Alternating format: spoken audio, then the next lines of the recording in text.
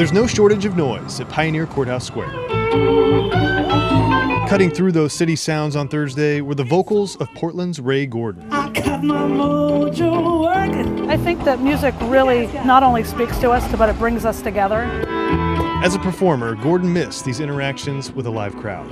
It's family, and when you don't see family, there's a loss. There is hope. There is hope. Kristin Boden is a close friend of Rae's. She's also the project manager on a song called It Will Not Last, made possible by musicians and volunteers giving their time to something bigger. It's hurt a long time now. When my lows are low, they're really low. And I can listen to this song and it will bring me encouragement. But you're still far from fine.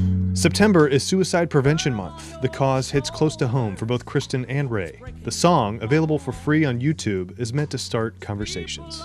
So I just want people to know that you're not alone. Even myself, I felt that way. When I was younger, I just didn't want to go on, and I am so glad I did. Working on this project and working through this song has also given me personal hope to know that my own issues, I could get through them. You can also purchase the song online for a suggested donation of $1. All proceeds from the special recording benefit the Clackamas County chapter of the National Alliance on Mental Illness. Keep the conversation open, and for anyone that is struggling, understand that there is a tomorrow.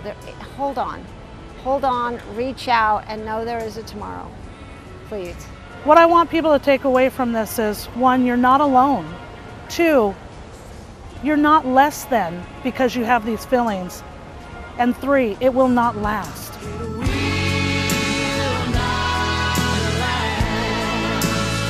In downtown Portland, John Goodwin, KGW News.